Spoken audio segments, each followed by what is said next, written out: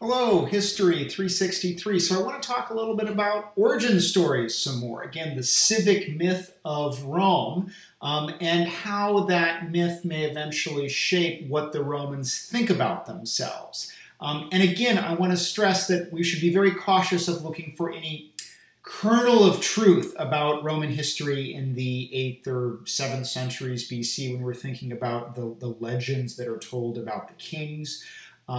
The early kings, Romulus and Numa Pompilius, seem to be completely mythical, completely fictional. I would actually accept that probably some of the later kings, Servius Tullius, Tarquin Superbus, are historical figures, even if they too have some myths that have accrued around them.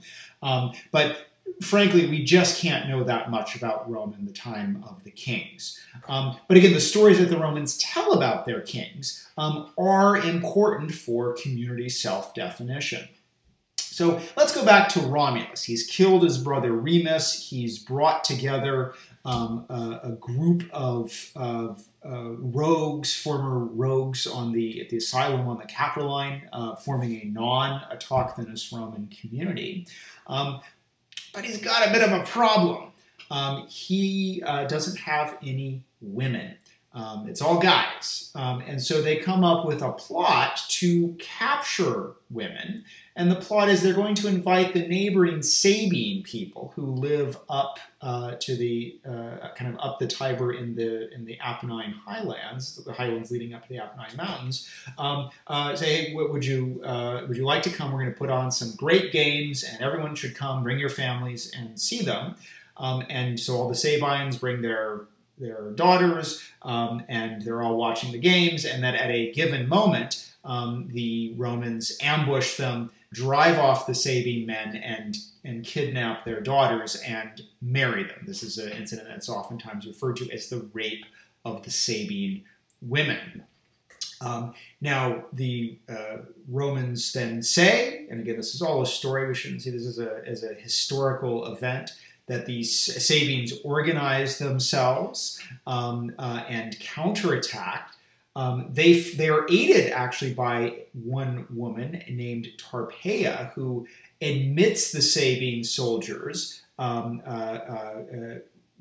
the promise that they give her what they're wearing on their left hand, thinking that all the soldiers have a golden torque, and she'd like all their torques in exchange for betraying Rome. The soldiers instead take their shields and crush her to death with it.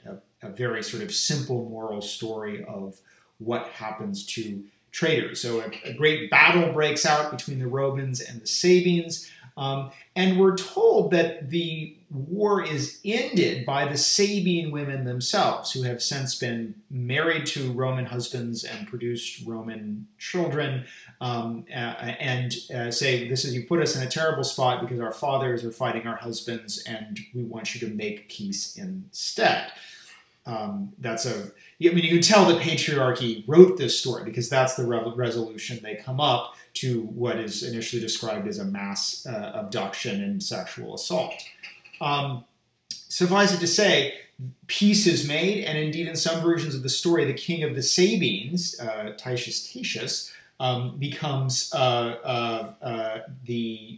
co-king of Rome, along with Romulus. So Titus and Romulus rule together. So this is another story that we have. On one hand, again, we have another non-autochthonous addition to the Roman citizen body, women from outside the city of Rome.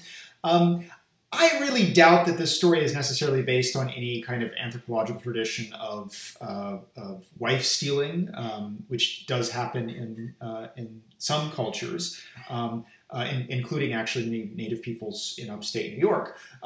But rather, I think it's a way of thinking about how, again, Rome is a non-autochthonous community where everyone comes from somewhere else. Romulus comes from Alba Longa, the women come from Sabine country, and the men come from all over to the Capitoline Asylum.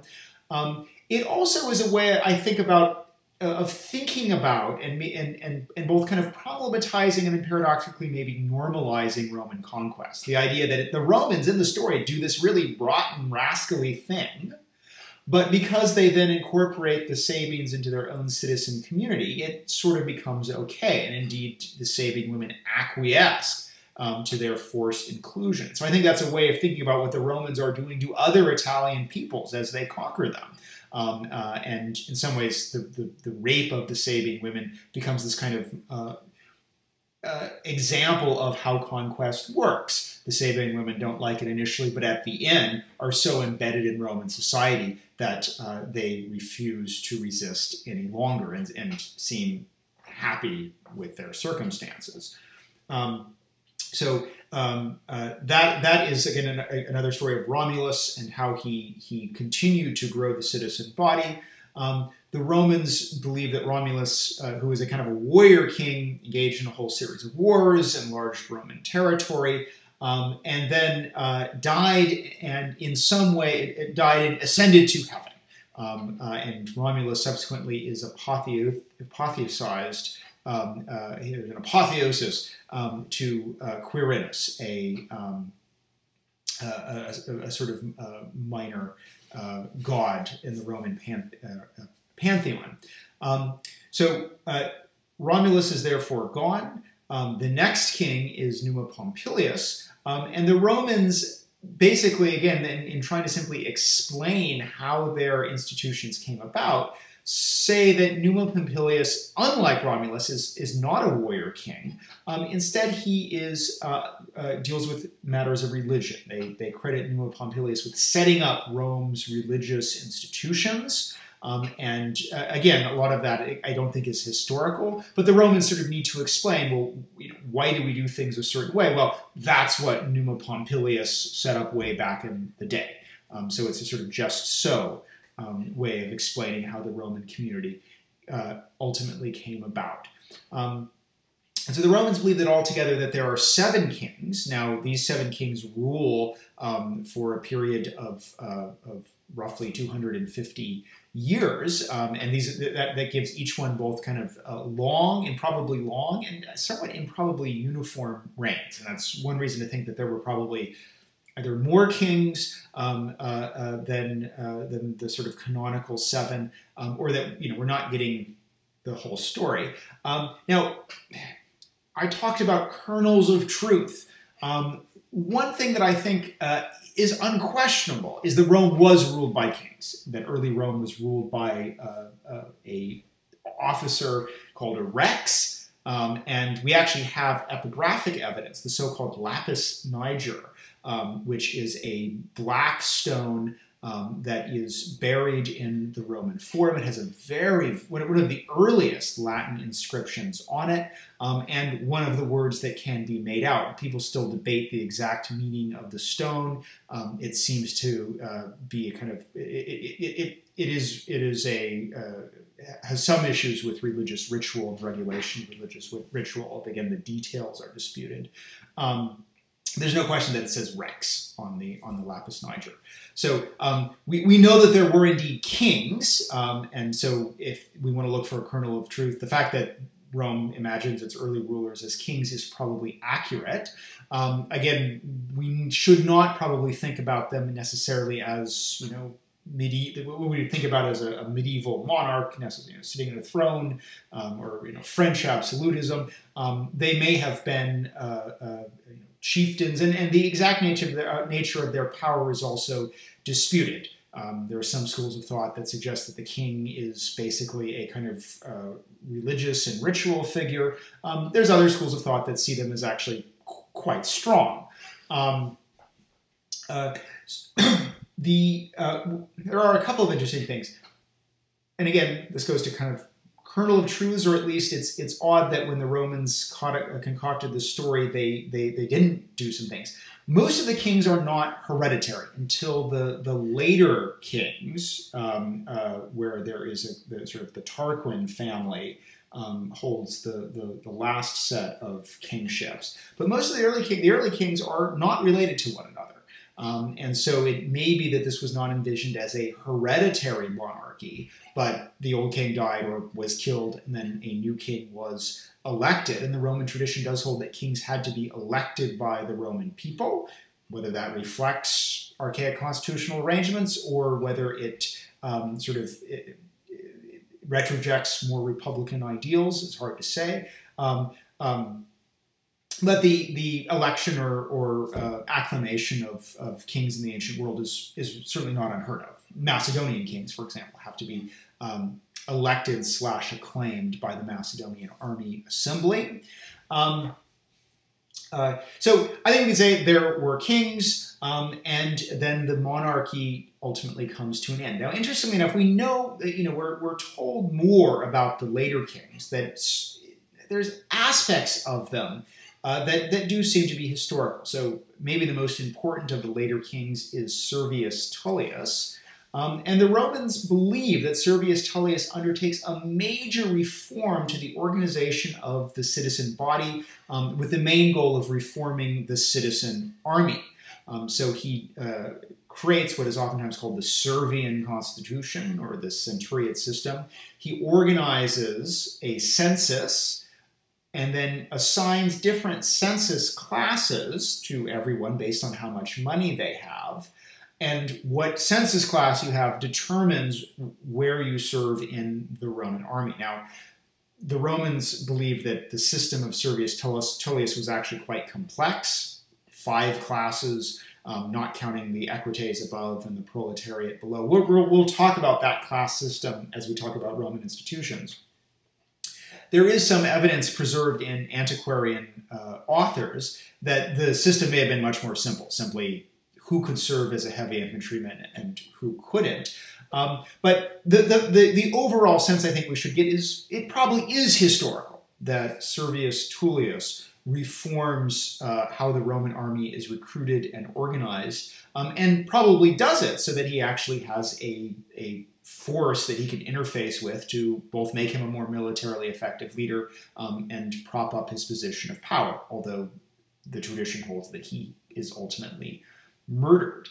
Now, the last king of Rome is Tarquin the Proud, and the Romans have a very elaborate, and I suspect largely fictional myth about how Tarquin the Proud is overthrown. They tell a story that Tarquin the Romans are off campaigning, and Tarquin's son is among a group of nobles who are basically sitting around the fire and saying how wonderful their wives are. And in the story, the men all say, you know what, we've been talking about our wives, let's just go and basically spy on them, and we can all see who has the better wife. And in the story, they all go back and they all find as they spy on their wives that most of their wives aren't as wonderful as they said. They're drinking and partying and carousing. Except one wife is doing exactly what a Roman matron should be doing, sitting there by the fire, spinning wool to make a tunic for her husband. And that woman is the wife of Lucius Collatinus named Lucretia. And supposedly, Tarquin, the son of Tarquin, Superbus, the younger Tarquin, becomes so enamored with Lucretia that he is determined to rape her. And so he comes up with a very devious plan because he believes that if he simply threatens to kill her unless she submits to his sexual advances, she'll say, well, then kill me. And so what he instead threatens her with, as he's sort of cornered her, is that if she doesn't submit to his sexual advances, that he will kill her and a male slave, so that it will look as if they had some kind of murder pact, and this will defile her name forever. This is how he manages to ultimately rape her with a kind of elaborate threat. Now, Lucretia the next day goes out to the Roman people, announces the crime has taken place. And again, you can tell that the patriarchy wrote this because she then says, because, even though I'm blameless, because I don't want my example to be used by other women who would have some kind of affair and then say it was a rape and then say, well, Lucretia was raped, so it's okay because she's so virtuous. Lucretia kills herself in sort of among the public. So on one hand, we have sexual assault being used by the Romans as a political metaphor. And it's actually a metaphor that the Romans have been using to think with a lot as they construct their civic myth. I mean, we've actually sort of seen this a lot in the last two videos. The rape of Rhea Silvia by Mars, the rape of the Sabine woman, the rape of Lucretia. It's not the last time this theme of sexual assault being used to think about the formation of the community, the nature of the community, good governance of the community, is mobilized. And I should stress, mobilized by Roman men. As you can tell, none of these stories are particularly female-friendly, and oftentimes they liquidate. As in the case of Lucretia, they liquidate the female heroine. So Lucretia is dead, but the Romans are appropriately outraged. They're motivated by her virtue and outraged at what's happened to her. And so in 509 BC, according to most the Romans' own kind of internal chronology, they drive the Tarquins out. They drive out not just that rotten son, but also his father, and establish a republic, which is not going to be governed by kings, but is going to be governed by elected magistrates. Now, again, I think the basic gist of the last Tarquin being overthrown and a republic being established in the late 6th century is right. This is where, you know, there is probably more than a kernel of truth in the civic myth. I don't think for a minute, though, that we should necessarily have to believe that Lucretia existed or was a real person. This is an elaborate, story that's been developed to explain what was probably a poorly understood aristocratic coup. But nonetheless, by 509, the era of the kings has ended and the Roman Republic has begun. So we will talk more next week, but for right now, we've talked about some origin stories, we've talked about early Italy, and now we're going to start looking at Rome in the early Republican period. See you next week.